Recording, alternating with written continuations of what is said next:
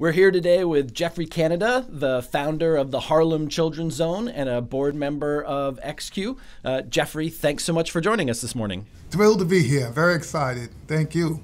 Jeff, somewhere today in Harlem, there is a newborn baby who's going to come home for the first time and start his or her life in the 100 blocks of the Harlem Children's Zone. Can you tell us the story of what that kid's life is going to look like moving forward and all the ways the Harlem Children's Zone is going to touch that kid's upbringing? So here's one of the most exciting things I think about our work over the last 20 years. Probably about 85% of the children between 0 and 3 have gone to what we call baby college. So we have this massive outreach looking for pregnant moms, moms with very young children, and getting them to come to our baby college because the science on brain development, especially between 0 to 3, it's so profound, the impact this has on that child's life and life trajectory, that we felt like we had to bring the best thinking and the best practice around brain development to our families in Harlem. And so we get those parents, they come to our Saturday classes, and we try to make sure that they start their lives knowing as much as any middle-class family in America. And what's some of the key content in baby college? What are those parents learning to help those kids get off to a great start? Yes, we're trying to help parents understand that no matter what their education background, whether they've finished high school or even finished elementary school, they can be great teachers in their child's life. That child needs to hear rich language, not just pick up the piece of paper, but it's a white piece of paper on the floor. You try and just make sure that child is hearing constantly sort of these verbal cues about their environment. So, because kids intuitively learn that way. That singing to your child is important, that playing, all of that play with that back and forth serve and response that parents do with their child is actually rewiring that brain for language, which that child will need for the rest of their life. We try to make sure our parents know that they can't do negative things. You can't yell or curse or physically abuse a child because it has a lasting impact on that brain that we know is harmful to that child's development. So we're trying to give our parents all of the tips and tools. You know, one of the things, especially in African American families, parents were taught that good kids are quiet kids, kids who don't talk back, kids who don't ask questions. Well, the science is all against that.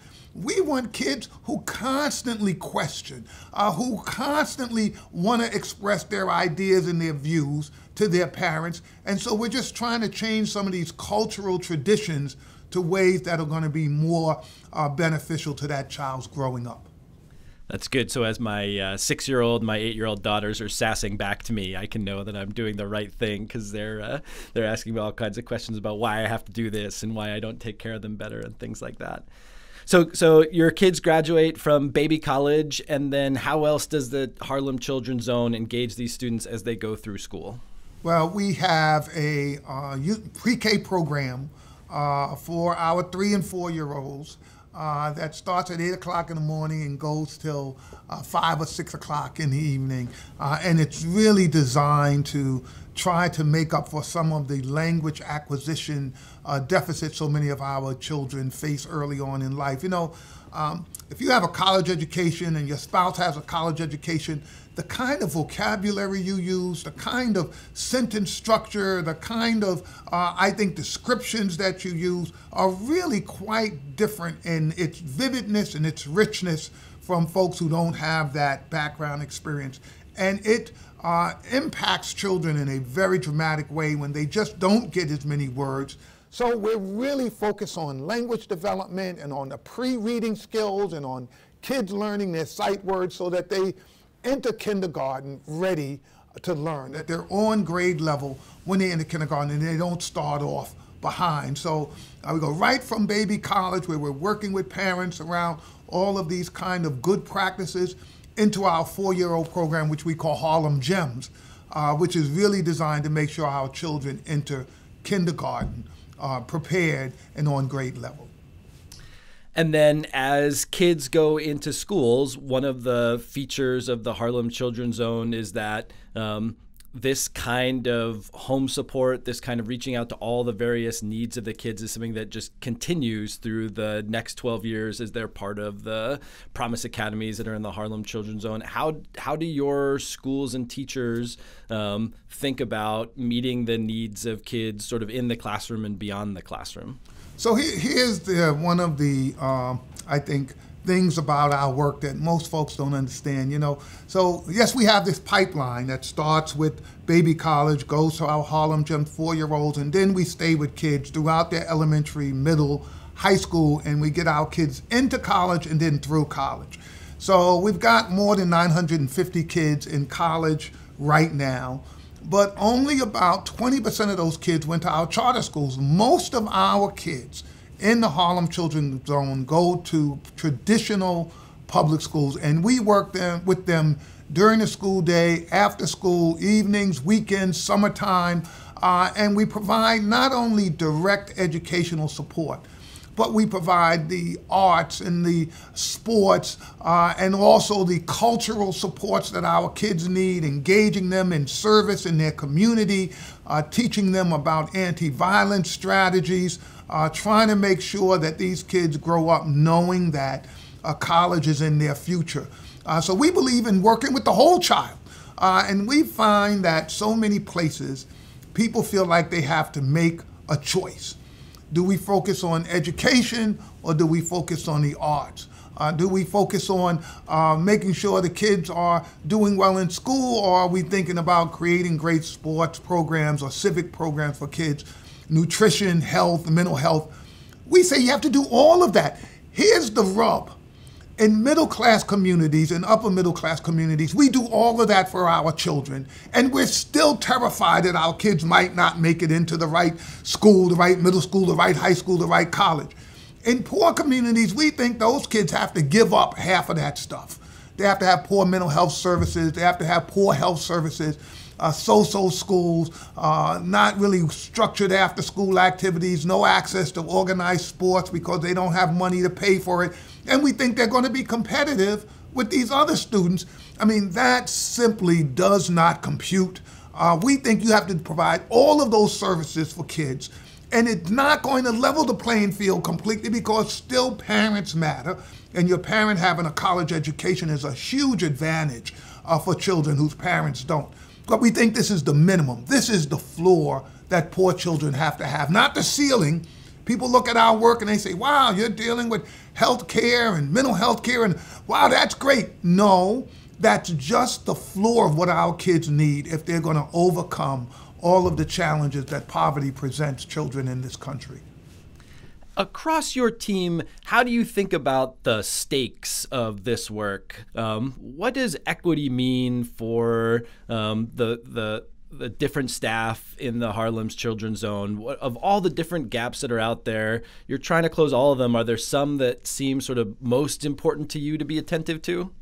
That's a great question, because people are going to be unsatisfied with my answer, which is, no, they're all important. I mean, here's the one thing that I think we've learned, that all of these sorts of challenges folks face in their life really matter. And this is what I mean by that. So we were getting our kids through high school and we're getting them in college, but we had this huge obesity sort of epidemic in our community. So we have kids who are becoming overweight at significant numbers and percentages.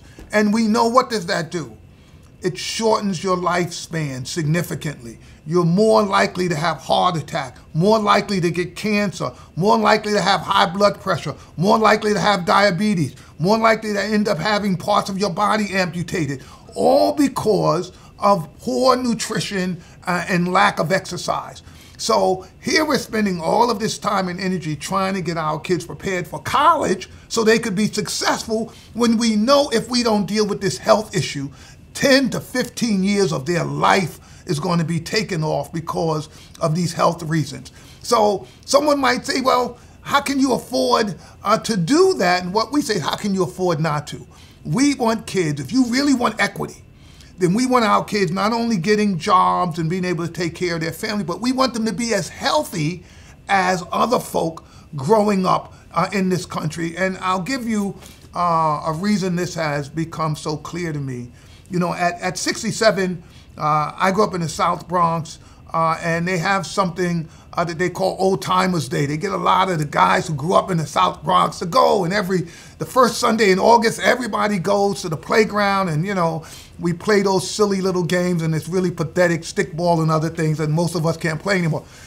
Well, and the kids are watching you saying, like, what are these old people doing? What is that game? Why is it? You know? Right. Well, about 5 years ago, I stopped going. There's nobody left alive that I grew up with. The end result of poverty and what it does is not just lack of jobs and education, but you see huge numbers of poor folks dying at much earlier ages when you should be at the prime of your life.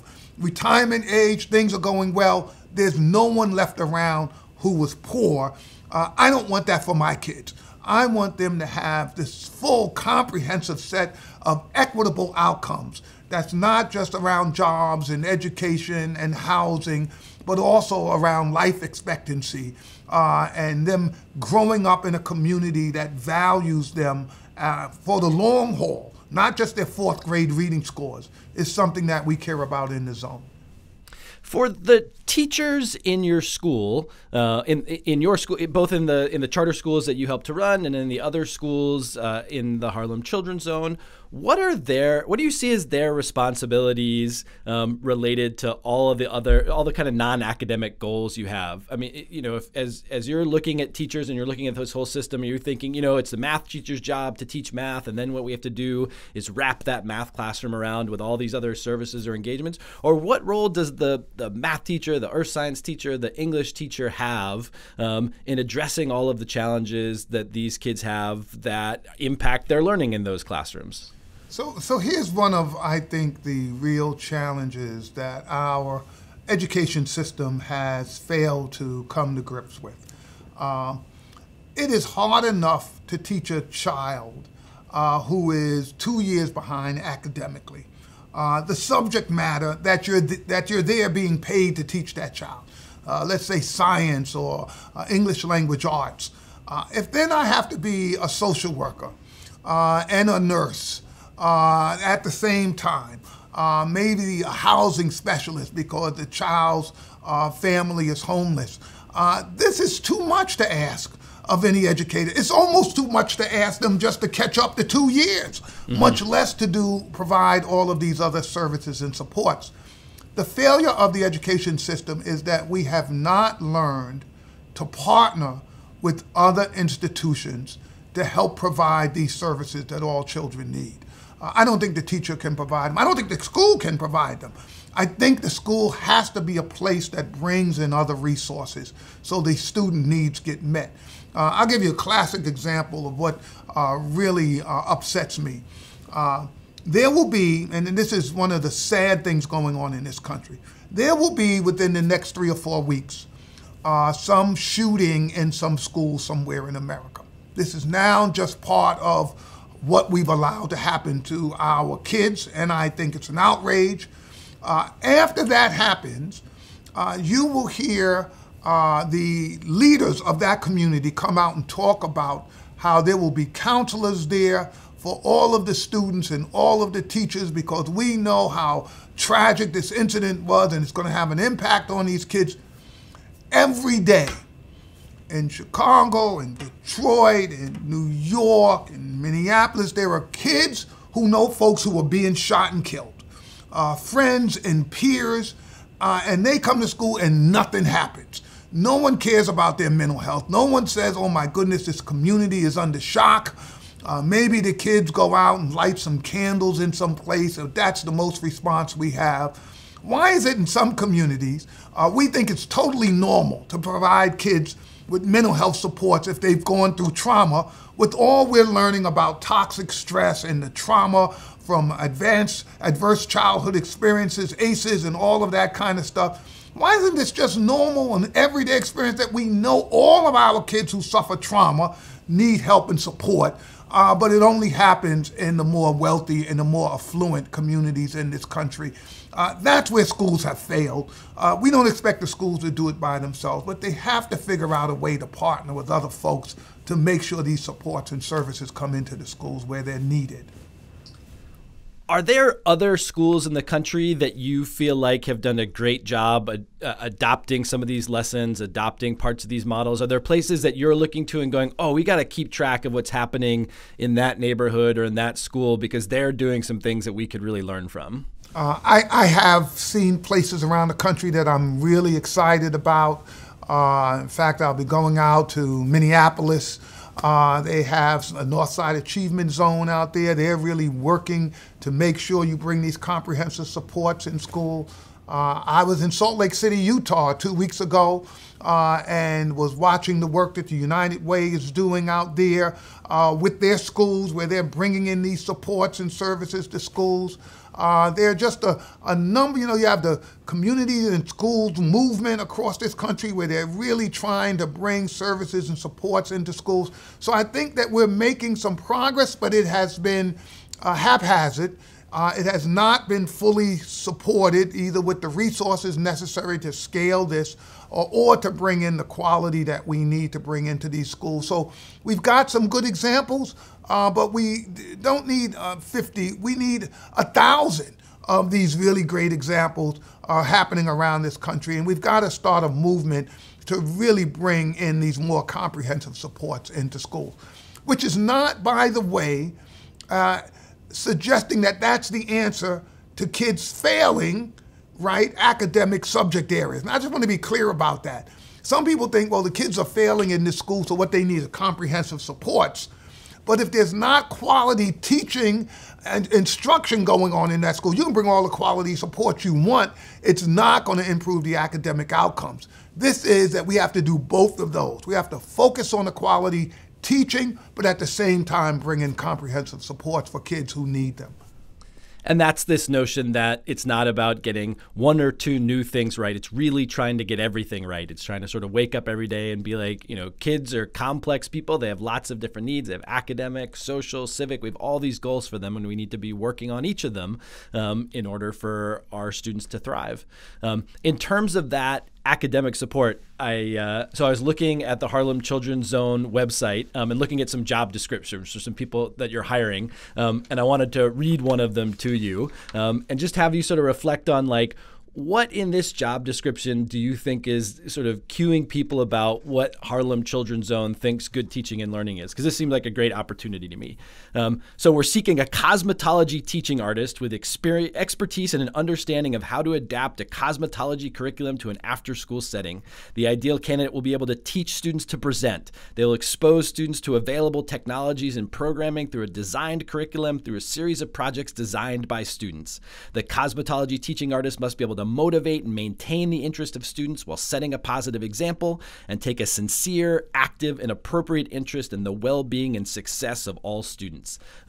What are some of the words or sort of cues in there that tell us something about what you all think good teaching and learning looks like? Well, I think there's this real focus on meeting student needs, right? That you have to understand that these students are your number one sort of customer, and they have their own needs. And in hearing this, I'm thinking, I don't know this for a fact because I haven't spoken to the staff about this particular job, but I'm saying I'm almost sure our students said, you ask kids, what do you want to be? What are you interested in? I'm sure a number of students says cosmetology, probably without knowing an awful lot about it, but they've heard about it. And so finding someone who could bring this to life for them, not saying, well, therefore you're going to go and become a professional in this arena, but here's an area that you care about. There's probably all kinds of vocabulary and science and all kinds of good stuff kids are going to learn after school about that. Some may very well take it as a career trajectory and continue moving on with that. But the key is finding someone who is passionate not only about the knowledge, but passionate about children and passionate about the children's wants and desires being key to how they're going to approach this class. And I think that's what great teaching and instruction really is.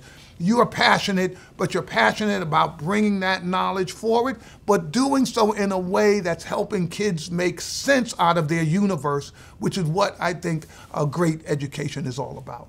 You know, and I mean, when I read the job description, the sort of emphasis on project-based learning, the emphasis on how are we going to get kids doing these things, and thinking some of the same things of like, you know, for some cosmetologists' career, for almost all of us, like trying to look good is part of what we do on a day-to-day basis. It's part of our social relations with each other as we meet other people. We create communities around these kinds of things. It just struck me as a really neat opportunity. And I have 2 young daughters right now who I'm sure would think that an after-school program in cosmetology would be super fun.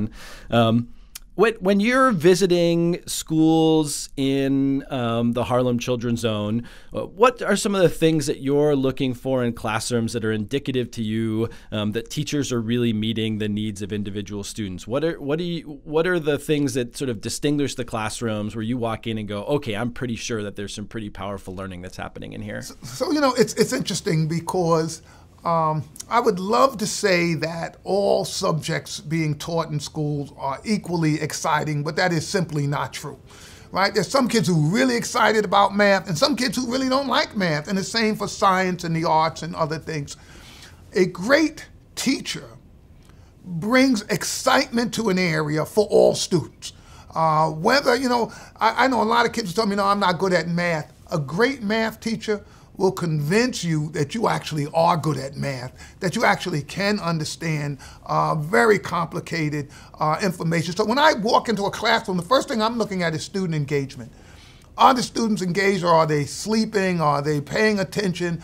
Is it that the first kids in the front row are really into it, and then as you go further to the back, you see less and less interest? And you're looking at how this teacher responds to students. Do they call only on the kids whose hand shoots up immediately when the teacher asks a question? Or are they looking to see which kids are figuring things out and giving those kids an opportunity to say, oh yeah, I think I understand, and get that hand out and call on a kid who doesn't get to speak that often? I really love when I find kids who are answering questions, getting the questions partially right, but not being afraid when the teacher said, well, part of that's right, but here's another one. Keep thinking about this, and it doesn't shut down the response of kids. You know, so many times you're taught that it's an all or none. I'm right or I'm wrong, and if you're wrong, you feel deflated. You probably don't want to raise your hand again. How teachers engage students so that they realize that this is an iterative process. We're both learning, we're both trying to figure things out, and it's okay to be wrong. That's not like a demerit all of a sudden, oh, you failed. That's part of learning, to me, is what great teaching looks like. And when I see that kid who struggled and didn't get it all right, but their hand is up again because, okay, I think I got it this time, that's when you know that teacher's a master teacher, and that's a great class. When part of what you're seeing is kids sort of leaning into that struggle, knowing that it's safe to make mistakes, and knowing that the teacher is being attentive to what they're saying and helping them say, okay, here's some of the thinking that you're doing that's like how a mathematician thinks or likes how a historian thinks, and here's some of your thinking that you're doing that we want to cultivate and build on and change and grow, and helping people see those pieces.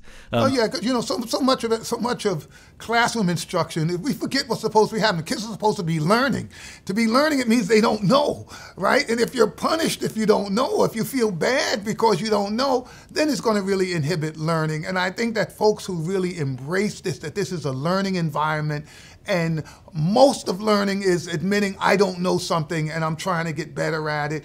That's what we really want to see young people doing. When you think learning is simply I know the answer and I'm regurgitating it to the teacher so I look so, you know, smart, you know, that works for some folks. It doesn't work for most of the kids who come from struggling backgrounds, who need that constant feedback that says, great, keep trying. It's okay that you didn't get it the first time. Don't give up. You know, it's funny. We've just started classes here at MIT the last couple of weeks, and we have kids from all kinds of backgrounds. but I was telling them a story from my own college experience where I was taking a class, and about 3 classes into it, I went to the professor and said, I really think I don't understand maybe every third word that you're saying. I'm really struggling here. And he just said, that is so great. I'm so glad you're here. If you knew all of this stuff, we wouldn't need you to take this class, but stick with it and we're going to get it together. So I've been telling my undergraduates at MIT a similar kind of message of sticking with it and keep putting your hand up and keep jumping in as you understand things or as you don't. What is professional learning for teachers, in Harlem schools or in the Harlem Children's Zone or in the after-school programs look like as people are entering the profession, as they're sticking with the profession? What are some of the themes that you all come back to year after year in helping teachers become better teachers? So this is such a fascinating area because I tell people, and I honestly believe this, that teaching, when you're teaching for a living, it's one of the most complicated and difficult jobs that you can do. There are these sort of unknowns. There's not a teacher who walks in that classroom in the morning who knows what they're going to face, right? Because you've got a bunch of kids who've had a bunch of different experiences, some good, some bad, some that's going to be helpful, some that's going to be unhelpful, and that's every single day you go to work. And what we have done is essentially train teachers to a minimum threshold, put them in those classrooms and say, we'll see you in 2 months, we'll do an in-service training, hope everything goes well. That's what the educational system in general has done. We give people a minimum BA, and we send them in there and say, there'll be a lecture on project-based learning a month from now. Good luck. Look, I started my career teaching. I was all excited. In high school, I went to my class. The principal said, Jeff, go get him. I didn't see the person again for 6 months. And there I was, not even knowing if I was doing a good job, right? Because there was no one there. I tell folk, if I'm correct, that teaching is as complicated and as difficult as I think it is. And no other profession. You wouldn't do this in law. You would never get your first-year law student and give them the toughest case and say, yeah, go to court, figure it out, do the best you can do, and then come see me afterward.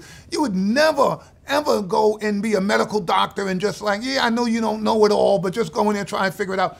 In education, that's what we've done, and we've done it poorly. So when you say, what's the difference? Once a week, we're meeting with our teachers, and we're going over the best practice. We're going in, we're using video so people can actually, because you think you're doing something you're not doing, right? We're all subject to believing, oh yeah, I had the whole class engaged. Meanwhile, people are like, no, you saw those 4 kids over there, and when you say to the person, no, it wasn't true, the video doesn't lie. You actually get the chance to say, oh, really? They really weren't paying attention. Isn't that true? So it's a way of us just helping folks grow in this business.